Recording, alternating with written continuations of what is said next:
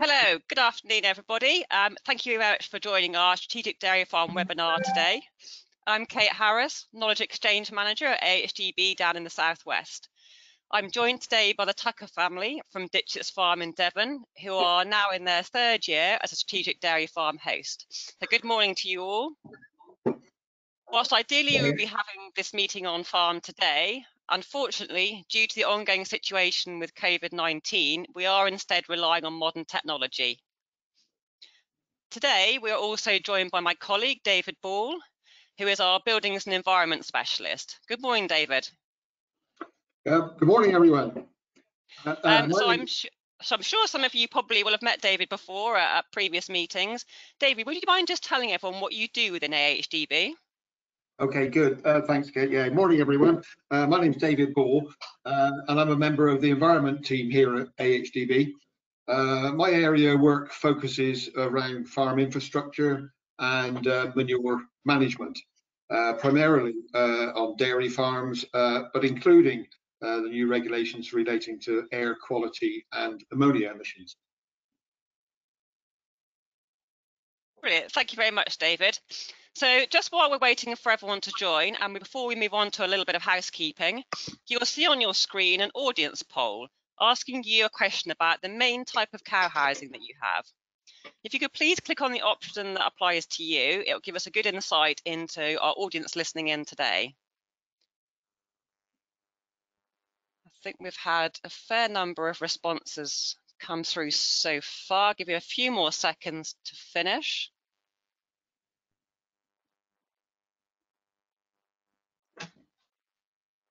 Brilliant. Thank you very much for that.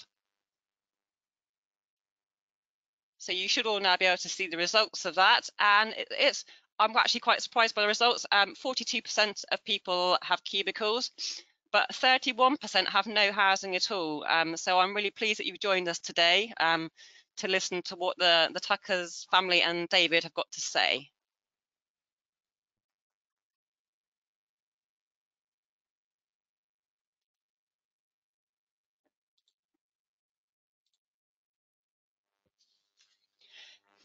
So for those of you who do have cubicles, if you have any photos that you would like to share with us, I'll be sharing my email address a bit later on.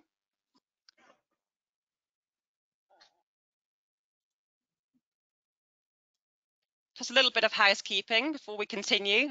All attendees are muted throughout.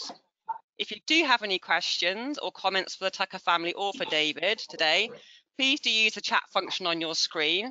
So if you click on the arrow in the orange box, that will expand the chat.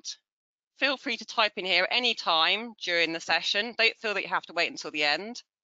Your questions won't be displayed to anybody else, and whatever we read out will be anonymous. If we can't answer your question today, we will get back to you at a later date. If you're a Dairy Pro member, please do type your name, farm name, and membership number into the chat box, and this will register you for Dairy Pro points today. The webinar will be recorded and available on YouTube, and we plan to finish by 1 p.m. If you do experience any technical difficulties, my only real advice to you is to turn off and turn back on again. In a moment, Richard Tucker will be giving us a brief overview and update from Ditchett's Farm with a short video. We will give you an overview of the farm's current infrastructure and then move on to talk a bit about some proposed investments, focusing largely on cow housing and slurry storage. Before we do that, I'd just like to take a minute to update you on our Strategic Dairy Farm programme. There are now 16 strategic dairy farms in place. We had hoped to have 25 by the end of this year, but obviously our plans have been hampered slightly by COVID-19. The farms are a cross-section of block calving and all-year-round systems, and we do encourage farmers to attend meetings and compare their own figures with that of our system-specific KPIs or key performance indicators. We hope to be launching the next group of strategic dairy farms in the autumn, and I'm really pleased to announce that we do have a new all-year-round strategic dairy farm in Devon joining us soon. I encourage you to visit the Farm Excellence pages of the AHDB website. You'll find more information about all of our host farmers, including the Tuckers, and links to a range of resources specific to each system. we have a new web-based KPI Express calculator, which will provide farmers and those supporting their businesses to be able to measure up to 9 different KPIs, both technical and financial. We will send you a link to this and a follow-up email after this webinar. So welcome, Richard, to you and your family. Yeah, morning, Kate. How are you? Yeah, good, thank you. We're just going to show a short bit of film to give you a feel for Ditchett's Farm, seeing as we can't all be there today. And whilst that is playing, Richard will give you an overview. Please just bear with us a second while we upload the video.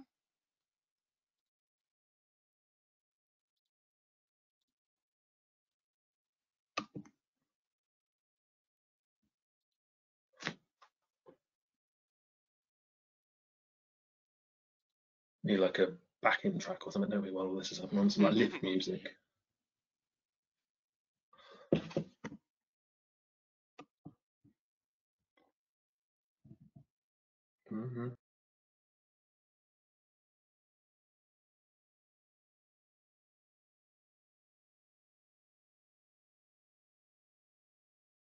Okay, Richard, over to you.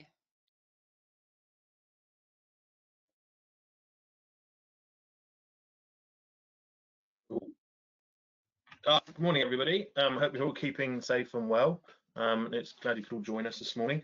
Yeah, here's a little video. Got a bit creative with the drone the other day, sort of a little panning around our farm here at Ditchett's Farm, Tiverton. It's all rented farm off a private landlord. Yeah, we're currently milking 220 crossbred cows, 500 kilo cows off a 64 hectare platform with runoff for silage and for young stock as well. We do raise a few extra young stock as well, just sort of TB insurance and a few surplus around, quite good. Currently we're Arlen co-op members. We are doing sort of just over 5,500 litres per cow, sort of averaging sort of 4.5 butterfat and 3.6 protein. Yeah, so sort of this year we're sort of standard calved 7th of February. We were 82 or so % calved in 6 weeks. It was pretty good. Sort of it's been one of those sort of years really, sort of grass growth wise. February was really wet, and then it comes sort of dry. March, April we got quite dry sort of during mating, so that sort of forced quite a bit of supplementary feeding, and then we sort of had the rains in June and early July, and that sort of led to a bit of a flash. We ended up making a bit more surplus then, so what was quite a desperate sort of, well, not desperate, but sort of a forage deficit at that time. Sort of we're now sort of with what we've had in the autumn, we're looking to be fairly set up for the winter, and I dare I say it, post 2018 forage stock levels. So yeah, here sort of this is what you can see here is the sort of top end of the platform looking back towards Tiverton. This video is actually taken just at the end of August, so we're sort of just coming out of a little bit of a dry spell here. And yeah, and we're sort of back to where we are. So we haven't really done any PDing yet, but initial signs look pretty good going forward. Yeah, and we're looking have an interesting sort of chat about some future infrastructure things going forward. Back to you, Flight Controller Harris. Thanks, Richard, that's great. So it's been a while since we've been able to visit Ditchett's for a meeting. Can you just tell us a little bit more about what's been happening on the farm since the winter? Yeah, so this year we did actually, before lockdown arrived, we'd sort of had plans in place for sort of a few years now to sort of update the calf rearing housing. It'd been very disjointed in an old sort of little places here, there and everywhere, so it wasn't ideal. The ventilation wasn't great in some of the little sheds, and it was pretty demanding labour wise. And we sort of, what you can see in front is what we built. We knocked down sort of 2 smaller buildings and then put this purpose-built shed up. It actually arrived just before lockdown. The shed was on the ground, so it worked quite well that the builders could actually get on and build that this spring stroke early summer. And yeah, and this should hopefully revolutionise calf rearing as well. So they're all in one place, well sort of specifically designed shed for it. It'll probably be the most used shed on the farm, I think, to be honest, with we've got a geese enterprise as well, so that starts sort of end of April, early May, and then they use it till Christmas. And then we've got the sheep as well, that Dad's sheep, so you can lamb them in January until I kick them out at the beginning of February when some calves arrive. So yeah, it's been up and down sort of season, but yeah, you just got to deal with it really. If you've got sort of numbers in place where you need to be as to regards to feed requirements and average pasture covers, and you just got to deal with it. It's almost decision-wise almost easier not having any grass, because you know you've got to feed. Then that's when you've got surplus, you've got to sort of takes a little bit more managing, so to speak. So yeah, bottom of the picture is the parlour. You can't quite see it, just about with the feed bin. That was put in 2005 by that looks 2005, so 2006 that was by Mum and Dad. That was before I came home, so that was sort of the very big sort of the turning point investment really. It was refused by the bank, and we had to go to private. Mum and Dad went to private finance companies to finance it. And as sort of, the picture doesn't really do it justice here, but we're on quite a slope really. The back corner of the big shed is pretty much underground. We had to dig into it that much. And when we actually did the parlour, or Mum and Dad did the parlour, there was a contingency budget in it to buy extra cows, but that was actually used up to sort of drains out, because when they started digging in, of course they found water then, and then it got soaked up into it. So that sort of spearheaded the growth of the business really. And then we sort of went through a range of, because we're all tenanted, obviously just the capital was our sort of limiting factor, so to speak, as regards to sort of big investment. We went through a range of outwintering, fodder beet. We still do with the young calves as well, the R1s, they're out on kale in the winter, but we went through a range of fodder beet. Worked really well, but we just sort of ran out of ground that's sort of favourable to sort of that sort of cropping, and sort of the issues we got. So it's a great crop, fodder beet, can't really knock it from that point of view, and the cattle look really well on it, but just a bit muddy, and we just got to be a little cautious of soil erosion, and we were sort of limited to sites that we could do it, and our sort of proximity to Tiverton and sort of water courses and roads and things was a bit of a limit there. Yeah, then we went through a range that new shed, Richard, sorry, I interrupt you there. The new shed you put up in the top left-hand corner, that was built in 2015, is that correct? Yeah, I think that's officially my hurry up by Kate to get me back on point. But yeah, no, we built that in 2015. We actually, just to finish the story about winter, we went a couple of years away, sending cattle away on bed and breakfast, dry cows away on bed and breakfast in the winter, because we dry off just before Christmas, so we do have sort of 6-8 weeks with everything dry. Yeah, the big shed 2015. We went initially with loose house. We looked at a couple of sheds similar to it. Capital sort of restricted what we could have done else extra with it, but it works well. It's allowed us to increase stock numbers. It works as a feed pad to feed on the shoulders of the season or the middle of the summer, depending on the last 2 summers with drought and stuff. And yeah, it's worked pretty well. It's done us a job. We had 1 or 2 cell count issues coming this spring, coming from the winter. Potentially might be a little bit to do with loose housing, teat sealant, hard to prove, but yeah, various sort of causes for that. But yeah, no, we're looking sort of just moving forward a bit really, to sort of add some cubicles, make sure that we're investing and going forward, obviously with slurry storage, and just sort of the way the sort of milk contracts are going, like cow cleanliness and welfare and everything's real top priority. So just sort of trying to make sure we're ahead of the curve with all that, and yeah, that's sort of the direction that we're going in. And to be honest, the biggest driver is actually workload. Loose housing is great, loads of straw in there's brilliant, but it takes a lot of time, and it takes quite a lot of managing as well. Like poor old Dad spends most of his time blowing straw in the winter and during the spring as well. So actually, if we could get a well-managed cubicle house that's sort of a lot easier to manage, even dare I say robotic scrapers in there to eliminate some of the workload, then it's going to be a lot more easier going forward, sort of taking the business forward, people working for us, trying to be an employer of choice, and even, dare I say it, take on another unit. We can just step back and, yeah, so we've got something nice and easy to run, if that makes sense. Brilliant. So just the photos we have up now. So top left, you've invested quite heavily in tracks in the last few years to help out with some lameness issues you've had. A better picture of the parlour down the bottom. And then the top right, obviously, is your loose housing with the feed pad outside. Yeah, that's right. Yeah, tracks, top left. Yeah, white line was a big issue for us. Sort of, it was, we made a lot of tracks out of our own stone, and that was fine when numbers were small. We start pushing numbers on it, cow numbers on it, then sort of traffic gets a bit more, and then we ended up having quite a lot of white line issue. We actually bit the bullet and concreted some of this, where you can see in the picture real high traffic use that gets a lot of tractor use as well. The rest of it was sort of done with a base stone and a sort of a scalping on top, which works really well. I'm really pleased with that. Yeah, the feed pad of the shed, we feed inside and outside, created with an electric wire to keep them off the outside.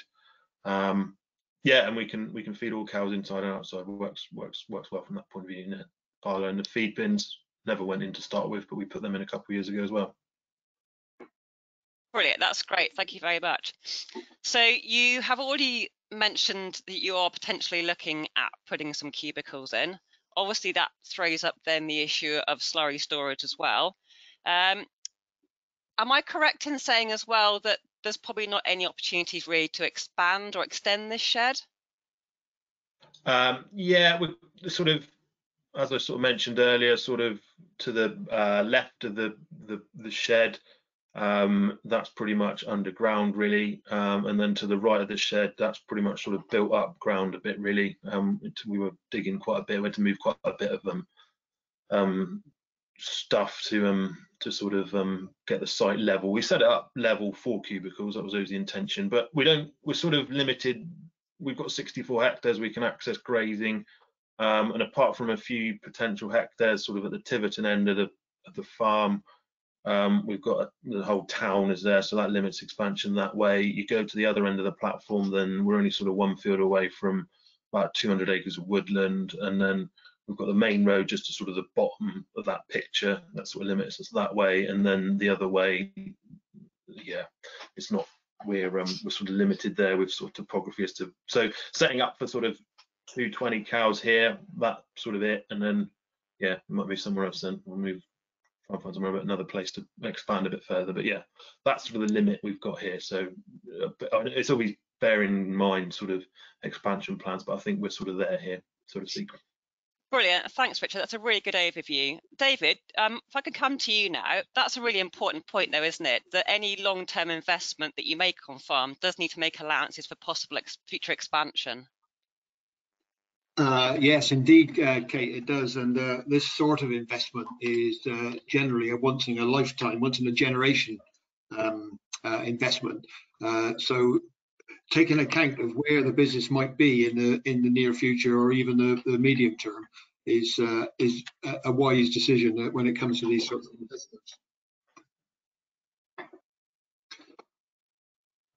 And just moving on, David, do you want to just give us a little bit of information about space requirements, looking at the Tucker's current shed setup? Yeah, sure. One of the advantages of installing cubicles is of course that because the space requirements for loose house cows are greater, then more animals can be accommodated in a given shed. And we can see here on the screen the red tractor requirements for this size of cow. It does mean that the shed that Richard's got there at the moment is able to house 220 cows comfortably within the space requirements. But with cubicles installed, there is a little bit more opportunity to keep more cows should he wish.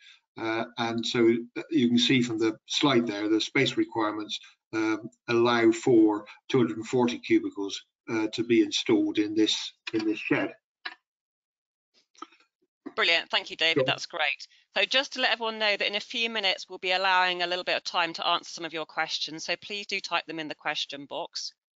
So David, in addition to space requirements, what would you say are the other main considerations for the Tucker family to consider when looking at putting in cubicles?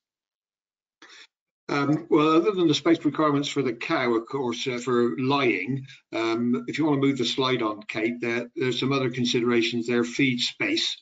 Space for the cows to eat is another consideration, and you can see the amount there based on this size of cow for simultaneous feeding or ad lib feeding.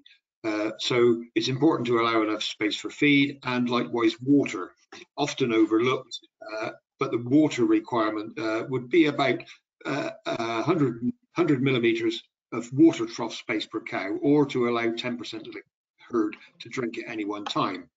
So feed and water is obviously important, and access to those may be stated the obvious, that cows need good access to feed and water, but it easily hampered if the layout of the shed means that getting access to the feed trough, for example, is a convoluted route that could easily be blocked by other cows, for example. So it may be an obvious thing to say, but good access to the feed and water is important. Other things to consider of ease of handling cows, separating cows, grouping cows. It's all about the sort of layout of the cubicles and to allow that to happen.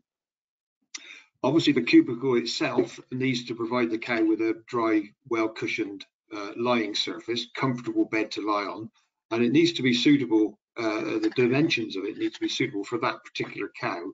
Obviously, cow sizes range depending on the breed and the breeding and the system, and so one size doesn't necessarily fit all.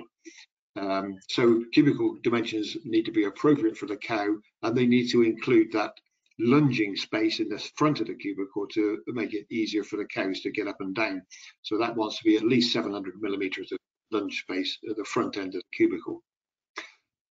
Supplying the number of cubicles, we mentioned there's room for 240 in this shed, but there needs to be at least one usable cubicle per cow, ideally a 95% stocking rate, to allow options for the cow to lie down. This will impact her lying times if there are insufficient cubicles and she spends more time stood on her feet looking for somewhere to lie down or waiting for her herd mates to move on. Option for bedding, that's another consideration, and the slurry system may well dictate the bedding options. Sand is obviously one that's favoured by many, but doesn't suit all slurry systems. So whatever bedding material is chosen, there needs to be a ready supply of it in order to ensure that there's a continuation of that supply. Thanks, David. So Richard, have you had any thoughts about your preferred bedding options if you do go for cubicles? Yeah, it's like one of the number of questions that sort of starts getting brought up in it when you start thinking about these sort of things. Yeah, sort of sand seems to be pretty popular amongst a lot of people from an animal welfare point of view, but I'm kind of shying away from it a little bit as just sort of handling the slurry really, and sort of getting it back out again, and sort of long term, is it going to be feasible to start importing sand from somewhere else? I'm not sure. So we're probably looking at mattresses with some sort of bedding on the top. I think probably sawdust or lime based. It'll be interesting to hear what other people use and how they sort of get on, whether sort of chopped straw, rape straw, or sawdust, how they get on with those different sorts of things. So comments in the box would be really helpful. Thank you. Yeah, definitely, that'd be great. David, any thoughts on bedding options from you?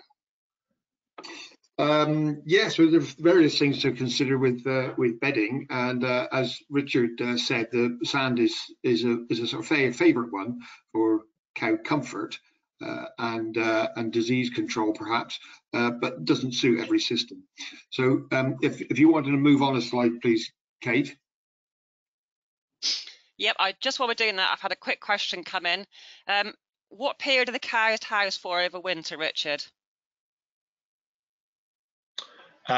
Typically, we'd only be sort of mid-November to sort of early February would be the time when we sort of keep them in. But yeah, it might vary a little bit if the weather's not great in February or end of sort of October, early November. Yeah, but that would sort of be our 3 months would be sort of the planned winter period, if you know what I mean. Brilliant. Over to you, David. Okay, all right, thanks, Kate. Yeah, so looking at the bedding options, one of the things that Richard mentioned was about the straw requirement and getting hold of that. And there's a comparison there on the screen of typical uses of various beddings per cow for the 3-month housing period that we've just talked about. So open yards, straw yards, loose housing, you're going to look at about 1.8 tonnes a cow for that 3-month period. Whereas if you're chopping a straw and put it onto a cubicle mat, there's much reduced volume of straw required. Salt loss on a mat would be about 90 kilos a cow for that 3-month period, and sand about 1,450 kilos per cow. Of course, sand is a much denser product, so the density, the weight of it is more so. So there's an advantage of cubicles, that the bedding requirement is much less, and if that's an issue on some farms, then that's a big consideration. I also think it's easier to control environmental mastitis. Richard mentioned about the cell count problem, and that's notorious in a loose house, deep litter type of shed. Well managed cubicles can provide that clean bed for the cow. The other thing that Richard mentioned was the workload. Looking for a simpler system, less demanding on workload, and I think cubicle systems can do that if they lend themselves to automation better perhaps than loose housing. The higher stocking rates per square metre, we've mentioned that already, and it can be easier to control the distribution of the herd in the lying area, so that's grouping cows into various production groups, dry cows, milking cows, etc. And of course there's a reduced effect on the high traffic areas. Loose housing, cows have to walk backwards and forwards across the bedding in order to get out to the feed at the front, whereas with a cubicle system that's done on hard surfaces, concrete passages. But of course, there are disadvantages, and that is a capital cost, of course. There's a cost of these cubicles over and above what would be installed in an open shed. And the associated slurry storage is obviously another investment that's required. And there's also a possible increased risk of injury because of all the infrastructure within the shed and the concrete passages. So there's just a few pros and cons associated with cubicles, and no doubt there'll be more.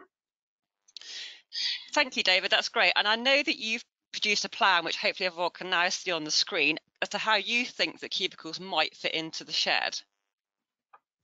Yeah, that's a possible layout, given the dimensions of the shed and the dimensions of the cubicles that would be required for this type of cow, so that will provide 243 cubicles, I believe, in there. But it allows for grouping the cows into 3 groups, or dividing the shed into thirds, a third and 2/3 perhaps, depending on the state of the calving season. And the proposal to put in a slurry channel, highlighted in pink there, across the shed, through the existing slurry pit, which is already in the shed, and out through to a possible slurry store.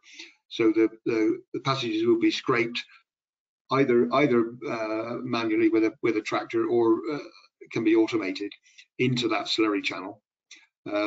Water troughs, they're positioned to provide the 100 millimetres per cow of water space. Feed trough at the front there, being ability to feed on both sides of that, to give them the 600 millimetres of feed space required. And it's very good planning, Richard, that you've managed to construct a loose house shed that fits very nicely into cubicles. That's great. Thank you very much, David. We've got quite a lot of questions coming in, so we're just going to move to a few of those questions. So a question for you, David. Is going to a cubicle-based system likely to lead to greater ammonia issues? Yes, good question. Yeah, there are potentially more ammonia emissions going to be emitted from a hard surface from cubicle passages or concrete passages between cubicles, I should say. So that then becomes an emitting surface once it's got slurry on it. Frequency of scraping can help with that. Richard mentioned the possibility of maybe a robotic scraping system. So frequency of scraping would reduce the ammonia emissions, but they would be greater potentially than a loose house system. But it's all not necessarily about ammonia. There would be other considerations. There would be a higher rate of methane emitted from FYM, from straw yards. So there's a little bit of a swings and roundabouts. Thank you, David. That's really helpful. So we have had a lot of questions coming in around slurry. The second part of the webinar is going to be focusing on that, so I'm hoping we'll be able to answer some of your questions in that. A question for you, Richard. Where on the farm will you be calving the cows if you put cubicles into this shed?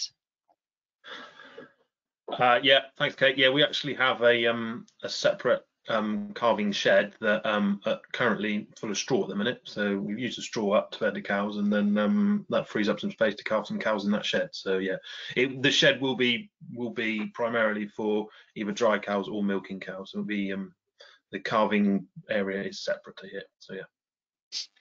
Brilliant. Another question for you, Richard. Have you thought about how you're going to train cows to cubicles? Yeah, well, they seem to take. We do actually have the young stock on have some access to cubicles, and they, before they calve in as maiden heifers, and they seem to sit in them really well. And when we actually sent them away on bed and breakfast a few years back, they were on cubicles then. And they had very little issues with them. I don't think we brought any back actually that wouldn't lie in the cubicles. So they seem to take like it to a duck to water. So as long as they're comfortable and the right size for them, then I don't see it being an issue. But others might say have different experiences. I don't know. Thank you very much. Thanks both of you. We're going to move on now to the section on slurry, but do please keep your questions coming in. So Richard, I know you have spent quite a bit of time weighing up your options when it comes to slurry storage. What are the main considerations for you guys to think about? Yeah, it's obviously it's the big thing in it is to sort of look after it, make sure we've got adequate sort of storage capacity and how it's going to fit in with our system. We got a number of we're a rented farm, so we've always got the landlord to sort of keep happy and make sure they're on board with what we're planning. And then sort of the location as well, really. We're pretty close to a main road. We've got another property pretty close to the building, so sort of finding somewhere to dig a big lagoon would be a challenge, really, for what we were sort of thinking. And we were trying to sort of do away with sort of pumping slurry and using gravity to move it from the from the cubicles to the store, if you know what I mean. And the sort of couple of options was one sort of right behind the house, but that wasn't going to be overly popular with the landlord, or mum and dad didn't want to look out the bedroom window and have a stinking great big slurry store in front of you. So yeah, we sort of got a few thoughts. Probably not the cheapest option, but I think they fit in a bit more practically with sort of the rest of the farm, and how it's sort of, and also sort of having access to it so we can get the slurry away to sort of silage ground that is sort of down the lane and up the main road, if you know what I mean. So making sure we've got access to get rid of it as well, or use it effectively. So lots and lots to think about. David, can I come to you now? Have you got any advice for the tuckers when looking at slurry options? Yeah, sure. There's lots to think about, obviously, when you're looking at investing in slurry storage. And the first place to go, of course, is the rules and regulations and what you're required to meet. And the first one would be the planning authority, because planning consent is inevitably going to be required for this sort of work. So a planning application would be needed. The Environment Agency would need to be notified. They will be notified by the planning authority anyway. And I'd recommend anyone who's embarking on this sort of project to get in touch with the Environment Agency at the earliest point, to get them on board, get some dialogue going with them, get some input from them. They can be very helpful when trying to plan this sort of project. But there's also the NVZs to consider, and I know the farm buildings themselves aren't in an NVZ, but part of the farm is, and the NVZ areas are a movable target, so they may find themselves in an NVZ at the farm at some point in the future, and that would require 5 months of slurry production to be stored in the slurry store. SAFFO regulations are another one. That's silage and slurry and agricultural fuel oil regs. They concern mostly with the structure that is to be built and the construction methods and parameters around that. If notwithstanding the NVZ regs, even outside of an NVZ area, SAFFO regs require 4 months of storage for slurry production. Farming rules for water are another consideration, particularly the element of those which say that slurry can only be spread on land when there is a crop requirement and when conditions allow, mostly ground conditions, I guess. And so if those restrictions do apply, then you need sufficient capacity to hold the slurry until such time as you can use it on those crops when it's required. In speaking to the Environment Agency, although the regulations say 5 months for NVZ areas, we do recommend with new structures to aim for a 6 month storage capacity. Other restrictions that might apply, and Richard's alluded to these, is the proximity of houses, roads, watercourses, perhaps. So it's a sort of more of an amenity consideration, and access. Need to get access with slurry tankers, for example, and you don't want to be having to park a slurry tanker in a track where you've got to bring cows in for milking, etc. So access arrangements would be another consideration.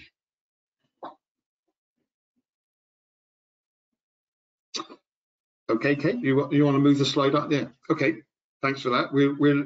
So in order to calculate the size of storage that's required, we can go through some fairly simple sums, working out what slurry is going to be produced by the cows. And Richard's cow number is 220 cows at that sort of yield level, housed for 3 months, is going to produce about 832 cubic meters of slurry for that period. We know that the parlour washings are not needing to go into this proposed slurry store because they're dealt with elsewhere, but there is rainfall landing on dirty yards. There's the muck store up at the end of the building and that feeding yard along the front of the building, and those measurements are listed there. And then of course there's the rainfall that lands on top of the slurry store itself, and gives a total area in this case of 1113 square meters. So it's going to capture rain that needs to be stored. So we need to know what the rainfall is for that area, and there's a calculation that can be done which converts average rainfall figures into expected rainfall figures, because average is, as the name suggests, only an average, and therefore 50% of the time you'll get more rain than the average. So you have to be able to accommodate those wetter average years. So this M5 150 rainfall calculation will convert the average rainfall into that particular rainfall there for the Tiverton area.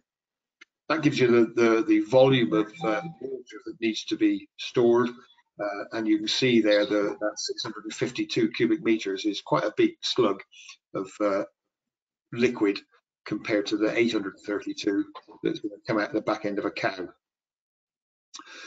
In this case, there's no roof water that goes into the store because that's all diverted away elsewhere, and so the capacity needed for the 5 month NVZ storage requirements is 1484.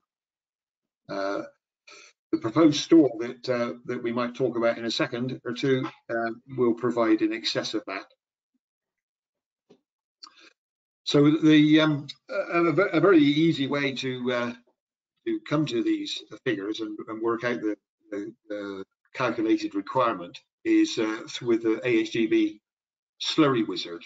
That's available online, and you can enter the farm specific information in there, and it'll do all the calculations to tell you what the storage requirements are and the capacity that's required, and it allows you to play what if I put cubicles in my shed, how much slurry is that going to produce and how much do I need to store. Moving on to other considerations, the environmental considerations, and in particular ammonia. The government's clean air strategy suggests that by 2027, all slurry stores will need to be covered. So that's a consideration when investing in new infrastructure, that at some point in the near future, this store is likely to need a cover on it. There will be environmental permitting by 2025 for all dairy farms that will encompass all environmental regulations. So all those that we spoke of earlier, NVZs, farming rules for water, SAFFO, etc., all those will be wrapped up into an environmental permit. Dairy farmers will be required to obtain.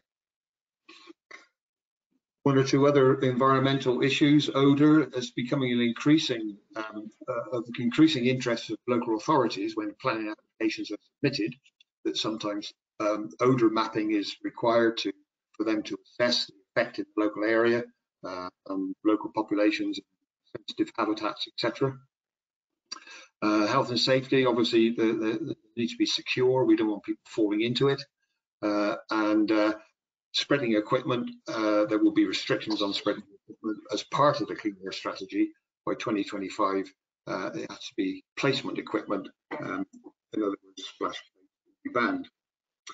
Just going back momentarily to the cubicle design and proposal to put cubicles in, there will be, as part of the clean air strategy, mandatory design standards for new cattle buildings. So this sort of project will, after 2025, need to meet these design standards that will be aimed at reducing ammonia emissions, and that will largely be focusing on drainage and clean yards, separating liquid from solid.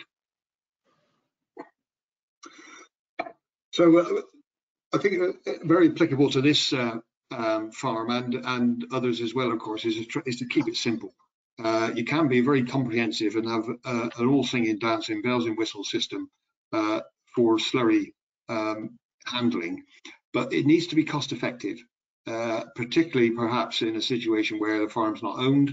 It have to be looked at in a cost effective way, and it has to be practical. It has to fit in with the farm's system and how they plan to manage the farm.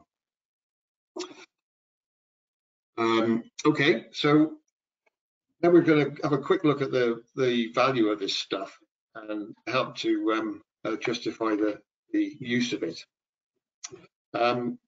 So taking a typical ton of 6% dry matter cow slurry that contains these nutrients, 2.6 kilograms of nitrogen, 1.2 of phosphate and 2.5 of potash. So those elements, just in terms of NP and K, give a value of about £3.30 a tonne for cow slurry, given today's fertiliser prices. So that's just the NP and K. Or to put it another way, each cow produces the equivalent of 55 kilograms of ammonium nitrate in slurry whilst she's housed for 3 months. So doing a simple sum with the herd size, the slurry store will therefore contain as much nitrogen as there is in over 12 tonnes of ammonium nitrate by turnout. Now that's a bit of a headline figure to grab your attention, but of course it's not all readily available to the crop, as it's up to how that is utilised, how it is stored and how is it utilised in order to try and make use of that nitrogen that's within the slurry. And there's also obviously another range of other nutrients and organic matter in the slurry that makes it even more valuable than just the NP and K. So timing and application method are critical to make best use of nutrients. Hence the need to have sufficient storage. You can use the product at its optimum time. David, could I just come in there a second, please? Going Yeah, back sure. on that slide, I always have a bit of issue with, like, all of a sudden you build a slurry store and then all of a sudden you've magicked up 12 ton of ammonium nitrate from somewhere. I'm always of the opinion that from a nutrient balance point of view, P and K imported via feeds and however and exported via milk, that's already in the system. So I haven't got 12. The 12 ton of AN would still be in my system, but it would be in the form of FYM instead of in slurry. But one of the big sort of things about moving to this sort of system, the concern I have is, and a limitation is sort of, we are in mid Devon, the ground's a bit slopey, and we use a contractor for a lot of our muck spreading and slurry spreading. He's going to be less keen to go on some of our slopey ground with a slurry tanker than he would be with a rear discharge dung spreader on a lighter load. So we're going to have to take into consideration sort of some of the limits on where we can spread this slurry, and our farm's already sort of mapped up from a high risk, low risk point of view, and we're going to have to be a bit careful where we spread it, because obviously we can go lighter loads and on the steeper banks with FYM, but perhaps not with slurry. So I don't know if you had any thoughts on that, David. Yeah, it's a very good point, Richard. Very good couple of points, actually. Yeah, first of all, you're not creating nutrients out of thin air. These are there anyway, and they come out the back end of a cow. Whether you store them as slurry or whether you store them as FYM, they're still there. But it's about the utilization of and the availability of those nutrients, and how you're able to utilize the nutrients that are within them. Slurry, of course, provides a much more readily available source of nitrogen, so it can be utilized as a more of an immediate feed for the crop, whereas the FYM, of course, most of the nitrogen's in organic matter, which is more slow release. So that's about having a resource and being able to utilize it to its best extent. The other point about your slopey ground and your risk map is a very good point, in that having got it as slurry, there may be areas of the farm where you're unable to take it because of the risk of runoff or the danger of turning tractors over. Other application methods are available, of course, but if it's slopey ground and it's on your risk map, then you're limited then to utilizing the slurry on those other areas. But bear in mind, it is a more readily available source of nitrogen that has a more immediate effect on the crop. Thank you, David. That's really helpful. Just moving on now, could you give us a bit of a rough idea of cost of the different options? Yeah, sure. These are costs you can see on the screen there. These are typical costs. Obviously, these will vary hugely across the country and dependent on the supply and demand, workload of contractors, etc. But these are typical costs, and it's more about the relative cost than the absolute. So obviously a clay lined lagoon is the cheapest. Just dig a hole in the ground. Approval is still obviously needed with the planning authority and the environment agency, but it's the cheapest way of creating capacity. To the other end of the scale, a concrete store, so concrete panels, concrete floor, which is what's proposed here, is up around a sort of £40 a cubic metre. As I say, this is just an indication. There will be varied quotes obtainable across the country depending on local conditions. Thanks, David. That's great, and lots of really useful information there. Just to let everyone know that we will send you a link afterwards to the Slurry Wizard, which you'll be able to use with your own figures. So just moving on, Richard. So you've had a thought about how and where you might locate your new slurry store. Do you want to just talk us quickly through that? Yeah, sure, Kate. Yeah, what you can actually see on the picture here is the big sheds to the left, and the red sort of circle is that was drawn on. It's not a big red circle in the ground now. It's actually drawn on where we're planning on putting the store, and that's actually we were just going to dig straight down and put concrete panels around and create a store sort of 30 odd meters long, and I think it was about 13-14 meters wide that sort of fit in there, and then it would sort of be backfilled. That's quite a sort of a bank there, and then it should fit in there relatively nicely and be gravity filled. It's utilizing a bit of waste or ground that's not being doing a lot at the minute, and yeah, and it's sort of gravity fed, and it's sort of there for relatively easy access for tankers to sort of suck out. We'll probably end up using contractors to yeah, dribble bar it on or inject it on, whichever they can be persuaded to purchase. And yeah, and it sort of worked, and sort of we've got the shed in the middle of the picture. That's sort of what's full of straw at the minute. We use that to carve in. That'll be the natural run for where any sort of, if there was anything that happened in the stores, and that would go straight into our existing dirty water handling system. So yeah, that's sort of where we're sort of thinking. It's not the cheapest option as regards to what was discussed in the previous slide, but I think it works practically, and it's something that parties are all sort of relatively happy with. Thanks. David, you visited the farm a couple of weeks ago and you had a look at this.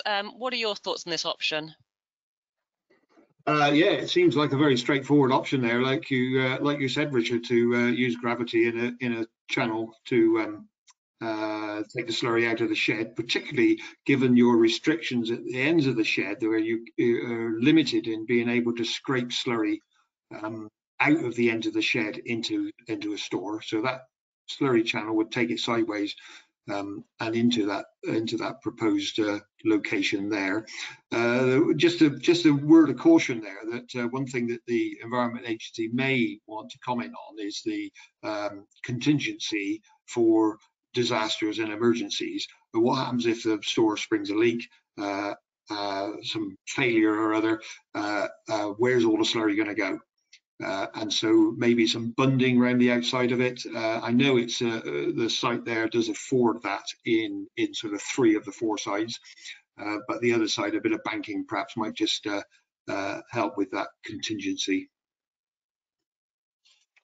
Yeah, no, we sort of considered that sort of thing, David, and just sort of the natural sort of, if there was a spillage, it would sort of run out in the sort of top right-hand corner of that sort of red blob, if you know what I mean, and that then would run into our the drains from that yard would then run into our existing dirty water system. So yeah, we sort of think that sort of contingency there to sort of catch us. So yeah, it's something we've considered as well. Brilliant, thank you to both of you. We have got a few questions coming in. So a question for you, David. There has been a few experiences of slurry stores being covered, which has then led to a greater odour problem as it turns anaerobic. Are there any other solutions? Presumably to covering slurry stores. Is that the question? Is the solution to covering them? Is that the? Yeah, and obviously reducing any then potential odour problems. Well, generally speaking, the digestate that would come out of a digester when it's anaerobically being digested, odor problems are reduced from digestate. So the odor from a covered store would be less, and there's also obviously less ammonia coming off that store as well. Okay, thank you very much. Lots of questions coming in for you, Richard, about handling slurry. Would you use a separator to enable longer distance pumping of slurry? I think you've already said that you use a contractor. Would you continue to do that? And if so, would you look at sort of low emission methods?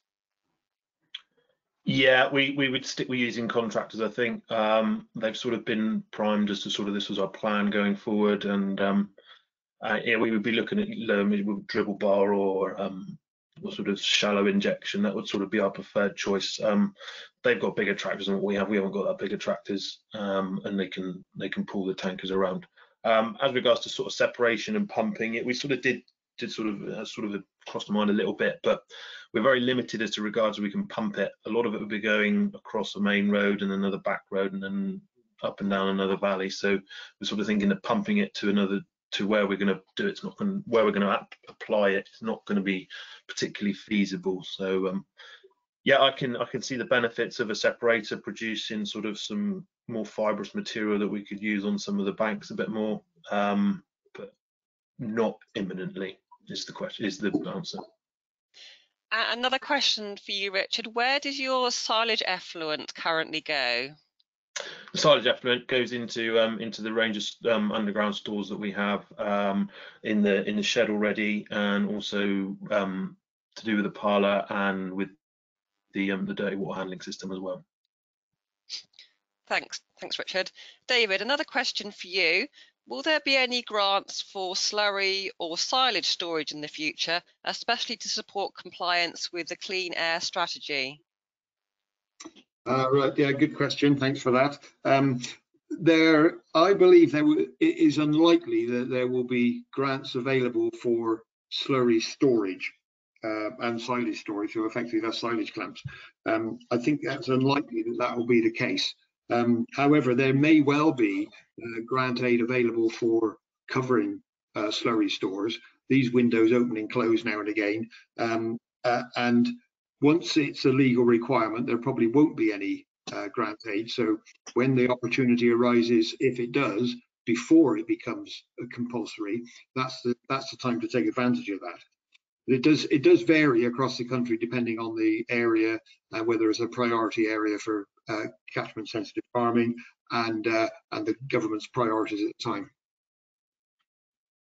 Thank you, David. So sorry, just to finish on that, the advice is to watch this space and be alert to the various windows that open up for grants.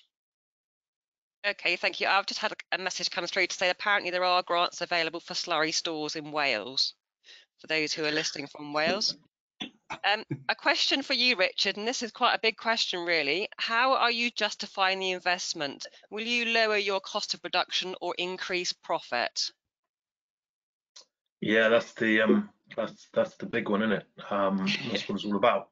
Yeah, just going back to the previous one about grants, sort of with the very area based here, we're not currently in an area, in a catchment that supports these sort of covering of yard type grants, but yeah, they might be an option for the future. Yeah, this is the big thing going forward, and it's a bit more about resilience, I think, business resilience, and actually having a business that can allow us to step away and have other staff involved and be able to run it and maintain the same level of profit that we're making now.